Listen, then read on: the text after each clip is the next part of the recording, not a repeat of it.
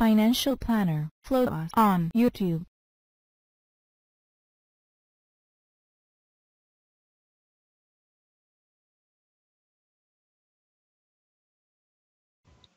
I think it all was kicked off with this North Korea Trump feud.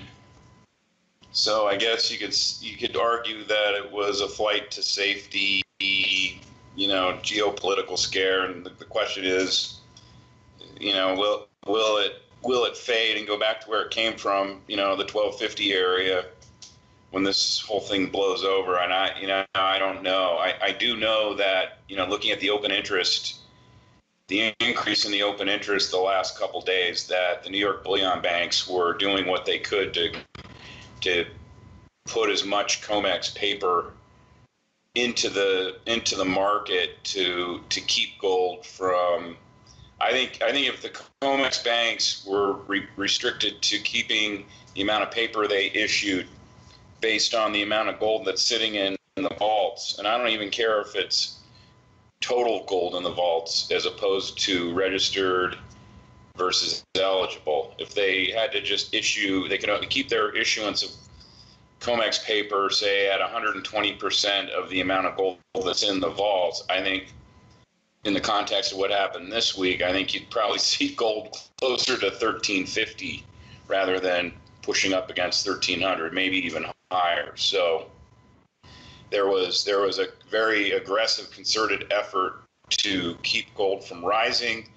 At some point, I think they're going to run into a roadblock from the Eastern Hemisphere, because India, much to everyone's surprise, I think, India's, the amount of gold that they've been importing on a monthly basis never slowed down, even when they implemented that 3% general sales tax, which included a sales tax on gold items, or on jewelry or whatever.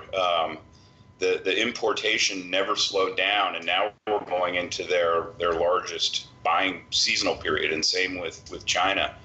And China's appetite has picked up this week. And then Turkey is all of a sudden, they've shown up on the world scene as a massive gold importer, which they also produce gold. The country produces gold, unlike India. So that makes their importation even more significant. But they're on track to import by far a record amount of gold into their country.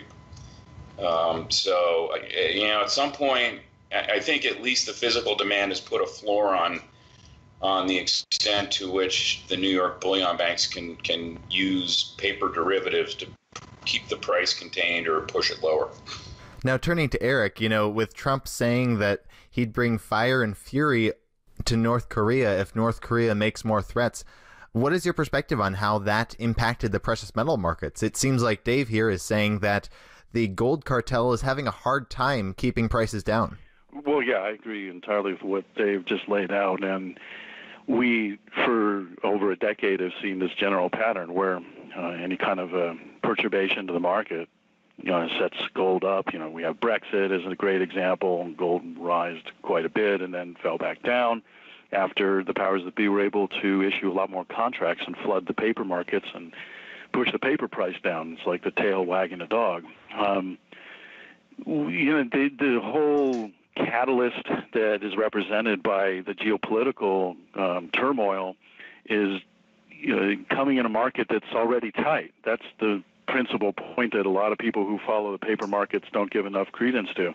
The physical markets are tight. We have India and China alone consuming more gold on an annual basis than actually is produced every year. We've had drainage out of the ETFs. We've had and vault supply declining back in 2013. That started in earnest, and that has never corrected itself. We have a silver deficit on the horizon. The physical markets are very, very tight. And when anything comes that it disturbs the market enough to elicit a very small amount increase in safe haven buying, we see these price spikes that come in a period of time too fast for the cartel to deal with. And even though they're dumping a lot of new contracts on the COMEX that we can see in the open interest rocketing higher with gold, it's not enough to stop gold rising. So that's what we're seeing this week. And all things considered, this isn't actually a really large increase in demand, but it's just happening in a very short period of time. So the markets have been consolidating since the latter part of February in this artificial, horizontal, contrived trading range. You can see it in the gold stocks and in the precious metals themselves. All the while, the dollar was over 101 on the DXY index back in mid-February, and it's been falling ahead, below 93 last week, and now it's beginning to fall again after a big pop, just because it was oversold. And these are conditions where you would expect gold to perform very well, but it hasn't. It's basically just been in this big 1,200 to sub 1,300 trading range, batting around like a ping pong ball, precisely because the metal is being controlled by the cartel. At some point this year, I think we're going to break over that, and if it's the North Korean crisis catalyst that helps us get over 1,300 next week, so be it.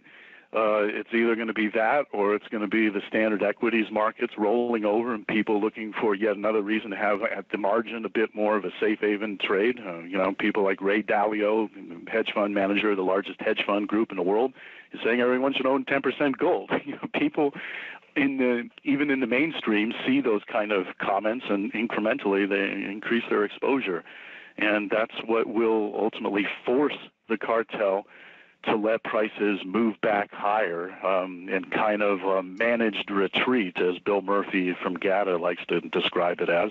I think that's what we're going to see later this year in the very least, along with, challenging of 1350 and the standard equity market rolling over. We've had this big move in VIX and volatility in the market come as well that we're going to talk about later. All these things are interlinked, and the valuations of the stock market are really high.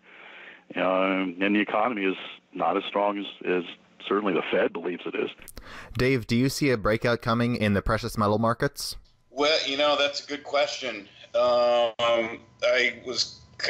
wrote a few things about that in my bi-weekly mining stock journal, which Eric, you should have a copy of it in your inbox somewhere. Again, I think it's a function of how much gold that the Western bullion banks have available to them to deliver into the Eastern Hemisphere appetite right now. To give you an example, with India, usually when you see gold go up as much as it did this week in price, the demand in India slows down and it stops for a while because they're price sensitive. They get like an initial shock when the price goes up, and they stop buying for a day or two, and then they go back to buying. But this week, the premiums, the import duty X premiums that were being paid over in India until last night were very positive, which means that there was a lot of gold importation going on, even when gold made its biggest jump. I think its biggest price jump was either yesterday or Wednesday. So I think eventually the physical market's going to throw a wrecking ball into their ability to push down the market using paper derivatives. And it's just impossible to know when we reach that point. I think if something happens and gold can shoot over 1,300 and we can hold that level, because I think this is the third time we've been challenging 1,300 since gold bottomed in December 2015, and it hasn't been able to hold 1,300. So if something can force it over 1,300 and it can stay there, and I've been told and I've read, and I don't know how to verify this for myself, and I don't know anyone who can verify this, but apparently 1325 is a big flip point where it triggers stop loss covers, and it also triggers hedge fund momentum buying. So whatever the significance is of that number, if we can get over that number and the stop loss covering triggers, we could see gold quickly go up to 1,400. And obviously silver will go up along with it. Now I'd like to move our focus to the VIX, the Volatility Index. With Trump's North Korea comments, the VIX is now at nearly a 10-month high. Dave, what is your perspective? Well, I mean, it's a reflection of the amount of perceived risk and the amount that the stock market moves up, or well, really moves down. When it sells off, all of a sudden you have a lot of people buying puts for insurance protection, and that's what drives the VIX higher. I mean, that's a simplistic explanation, but it temporarily reflects some fear that came into the stock market over the North Korea thing. But this market is the biggest dry powder keg of explosive material that we've ever had in the history of this country. And all it's going to take, if they let a spark hit that powder keg, this whole thing's going to blow up, and the stock market's going to have a crash like people have only dreamed about could possibly happen in their worst nightmares. So, obviously the VIX is one of the tools the Fed manipulates to try and induce hedge funds to come in and buy stocks when stocks are selling off. So, I would have thought that if we're supposedly on the verge of nuclear war with North Korea, I would have thought that the stock market would have reacted a lot more to the downside, and it just speaks to the degree to which the Fed has removed any fear whatsoever of anything causing the downside scenario to affect the stock market. And I remember I said, I don't know, sometime in the mid-2000s, I just said, I can't believe that this stock market doesn't go lower. I mean, it's so far above its intrinsic value, it's absurd. And at the time I made the comment, a small nuclear bomb could hit Times Square in New York City and the Dow would rally 200 points. Well, I think we've reached that point at which the Fed is so involved in preventing the stock market from falling that, it's this thing where really bad news causes the stock market to go higher. So in terms of the VIX, I don't know, maybe at some point they'll lose control of their ability to push it lower. Who knows? Eric, what is your take? Well, the VIX is basically one of the main tools that central bankers and the New York trading desk of the New York Fed have been targeting.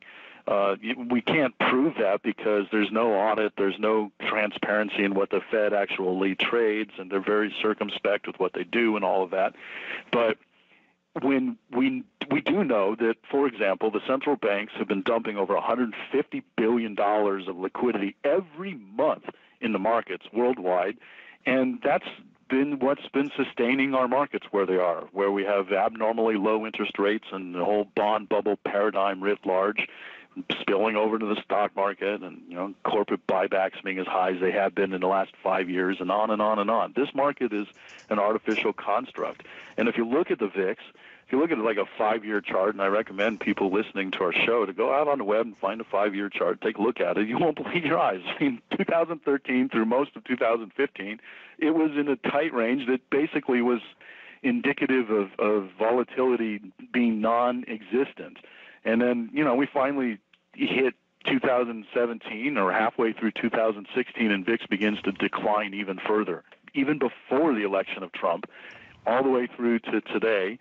With the exception of every once in a while, we get these pops like this week, but they always fade back down. And the VIX has been trading down. It went below 10, an all-time low on the VIX this year. And this is an astounding amount of complacency in our markets when valuations are in many respects at all-time highs. Corporate profits are not strong. The dollar is falling, and that's going to, impact profits. And everywhere you look, the market has all of these artificial supports. When all of these supports go away, when some of these supports go away, and we have shocks in the market, like on a geopolitical risk basis this week, people are a little fearful. And previously we saw what happened when Trump was talking about backing off on any kind of reform for Obamacare, or the prospects of his economic program are going up in smoke. And every once in a while, the markets would throw a tantrum, and then the markets would be calmed down by the powers that be that are dumping in over $150 billion worth of liquidity every month. At some point, to answer your question, on a going forward basis, we will see the markets decline pretty significantly, and that's when the VIX will have pops higher and much bigger than what we saw in this week's time. We've been over 30 a couple of times in the last 2 years, and we'll easily slice over 30 when we see the standard equity market decline. Dave, do you see a crash coming in the stock market? Oh, eventually, yeah. I mean, there's everyone is on the same side of the boat. I hate to use cliches like that, but it's a good way to describe it. Everyone and their mother is long. There's almost no short sellers out there anymore. Like I said, the Fed has made it clear in so many words, as Eric said, you can't prove it. And since CNN isn't reporting it and the New York Times isn't reporting it, a lot of people won't believe that the Fed is intervening in this market, but they do. I mean, all you have to do, as Eric pointed out, is look at the $150 billion in liquidity every month that goes in there. And there's more that goes on in terms of swap lines and credit extension that we don't get to see, off balance sheet stuff that the Fed does. So, at some point, whatever pierces this, don't worry about downside risk paradigm that's going on right now, and something will pierce it. You're going to just see an avalanche of selling that they won't be able to contain. It'll be hedge fund algos. It'll be everyone, ETFs. It's going to be, and I really think they'll unplug the markets. Yeah, very well. Or certainly dump a ton of liquidity in the face of that tidal wave of selling. We could easily see not necessarily a generic crash in the way most people think of crashes, but kind of like this punctuated dance over like 6 months where you see 10% down in 1 month, and then the Federal Reserve and the ECB and Bank of Japan and all the others going and taking evasive action, and maybe even, as Dave suggests, unplugging the markets, even a bank holiday too. They've done it before, and yes. Now they're even more aggressive than their history. Yes. What would unplugging the markets look like? What does that mean? Turn them off. They have circuit breakers that come in automatically based on the 15% moves on the downside, and on the futures markets they can shut off futures for the S&P 500. And they can also qualitatively come in and literally just declare that the markets will be suspended for an hour, for a day, what have you. They have the power to do that. They did that back in 2008-9, and they can do it again. And they're more equipped to do that kind of evasive actions because they've been studying how to deal with the monstrosity that they've created. They're more interventionist now than they ever have been. They actually, remember, it was probably about, 3 years ago, the New York Stock Exchange it stopped. It just, it was like someone had pulled the plug on it. Do you remember that, Eric? Yeah. What was it? They blamed it on a computer power outage? Something like that. I'm trying to find it because I don't remember how long ago it was, but I had written a blog post and I had found a photo of a plug, a lamp plug or whatever, being unplugged from a light socket, and I cut that out and I put underneath it NYSE circuit breaker. Right. Here it is, right here, NYSE trading circuit breaker. It was in mid-August 2015. I'd like to move our focus to Bitcoin. Bitcoin recently hit another new high, topping $3,500. David, what is your perspective? I know you recently did a podcast. You were saying that Bitcoin is sucking up all the demand that would be going into gold and silver. Well, I wouldn't say all the demand, but I mean, first of all, let's just say that, I really have concluded that Bitcoin and all cryptos are in a massive bubble right now. And it really reminds me of the tail end of the internet bubble back in 1999 and early 2000, and people who are ardent Bitcoin enthusiasts, I mean, it's almost like their defense of it is blind. I mean, the cryptos have counterparty risk just by the fact that they're dependent on computer systems, and the internet is counterparty risk. And supposedly the blockchain technology is impervious to hacking. Well, I find that hard to believe, considering the NSA developed the underlying technology for it. So, I mean, it tells you right there, the NSA has a backdoor into any of these blockchains. And I still, until proven otherwise, I don't think there's any computer system that's not impervious to being hacked. So you got counterparty risk there. And Bitcoins are basically de facto fiat currencies because you can create an unlimited number. There was an article and it was actually on CNBC, and initial coin offerings they're raising more money with these ICOs than early stage VC funding is raising right now, which to me is just staggering. And that says it all. To me, that says all you need to know. Well, here's another source of counterparty risk. Peter Schiff pointed it out. You have to trust that the person in charge of mining these Bitcoins is going to keep it limited to the amount that they say they will. So at any rate, I really think that these cryptos are in a bubble, and I think ultimately you have to ask yourself, well, why is the U.S. government, why is the Federal Reserve, why are all central banks tolerating these things? And because to me, it's already they know that it's a source of control for them. When they start rolling out their own digital currencies. But so I think a lot of the money that's going into Bitcoin and Ethereum and whatever is just hot speculative money, and it'll flow right back out as soon as this mania starts to pass. But I do think there's people who are buying Bitcoin or Ethereum or whatever the coin du jour is, thinking that it's a safe haven. And if these cryptocurrencies weren't available, I think a lot of that money would be going into gold and silver right now. But I did look at a chart earlier, and I know earlier this week gold way outperformed Bitcoin, at least in the middle of the week. So, and I guess Bitcoin might have been up today. I didn't really look at it today, but ultimately gold and silver are the king safe haven source. Because we saw a geopolitical event that spooked the market, and gold and silver shot up. Bitcoin didn't do a lot in the middle of the week. And most of Bitcoin's rise has just been on speculative fury. I mean, if you asked the same question, Elijah, last year when the entire cryptocurrency universe had less than $30 billion market capitalization, even though it had risen quite a bit, it really wasn't having a big impact on flows or siphoning off flows that were going into precious metals. But now, it's over $100 billion market capitalization in terms of how much money has flowed in and supported these crypto markets. So it does have an impact, but in the grand scheme of things, gold and silver combined are still so much larger in terms of how much money as a store of value exists. Bitcoin and other cryptos are a heck of a lot more volatile, though.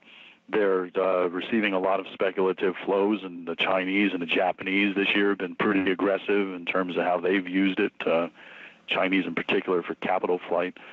So, the bottom line with the cryptocurrency universe is that it's ultimately going to be able to be influenced and controlled by governments, whether that be because of the on-ramps and off-ramps to commerce and how, as these currencies presumably become more mainstream and are adopted by more merchants and people can use them more in commerce, governments can very easily make the point of leverage the merchant themselves, never mind the people who have a wallet with the cryptos in their wallet and so forth, and the tax reporting that might have to come with that and the onerous regulations for an individual. When you're a merchant and you're trying to deal with making commerce in a currency that's flipping around 50% volatility swings in a calendar year, and having to report on the taxes of that to the IRS, and then have onerous regulations that the IRS has and other, Securities and Exchange Commission or what have you have yet to dream up that they can slap on the market.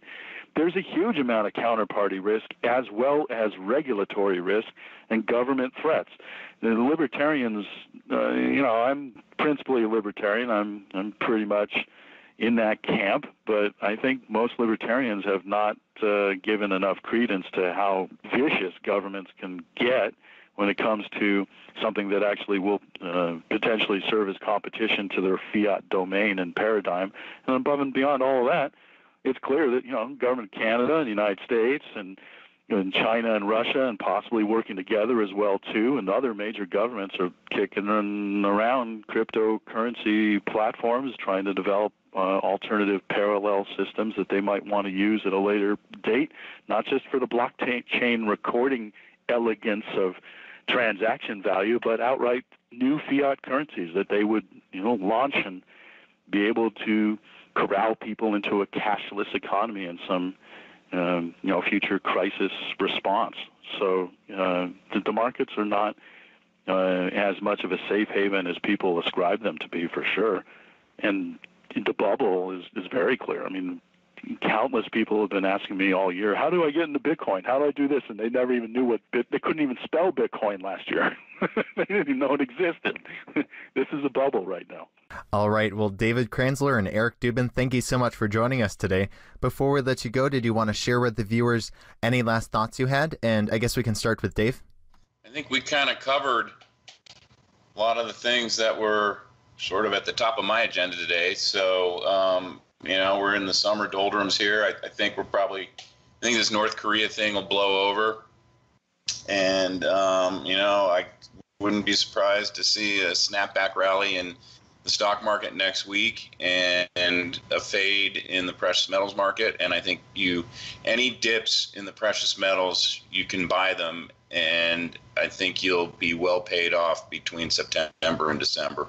Yeah, I'd agree with that. I think really the only major risk that I see on the horizon that could upend what I look towards as my forecast for the second half of this year would be some kind of surprise singing of Kumbaya in the United States Congress, where both Republicans and Democrats come together to support some kind of a Trump economic agenda that would include major infrastructure spending, along with maybe repatriation of profits that corporations hold abroad, and some kind of tax forgiveness linked up with another larger context tax reform plan, because both sides of the aisle would appreciate something like that would help the economy, and they can possibly put on hold the fracas that's going on between all of the partisan factions and the hatred of Trump, and that could conceivably give us a 6-month pop in the stock market. But beyond that, I think the stock market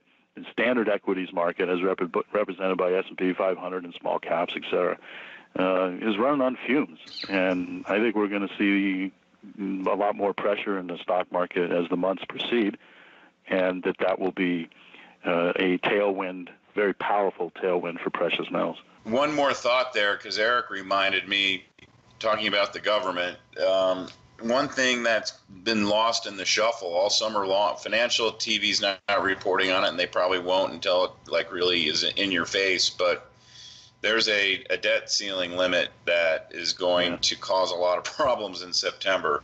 And I thought about that because I don't think there will be a kumbaya between Congress and Trump. And I think it's going to be a really nasty debt ceiling fight. And probably if it was, some kind of reconciliation, it would come after September. The calendar, the chronology doesn't match up. So I agree with Dave.